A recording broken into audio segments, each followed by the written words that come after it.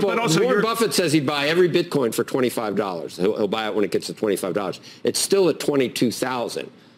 Is it overvalued by 100%?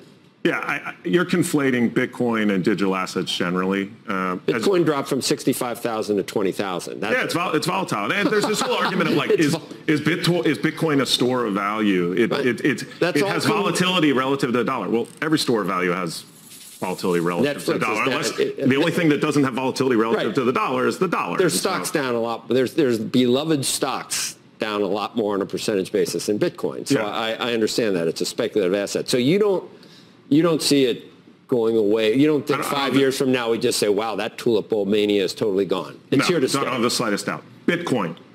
That's what I said. In other words, but the other crypto stuff, the stable coins, different story. The majority are going to go away at any point in time. It's like they're technology stocks.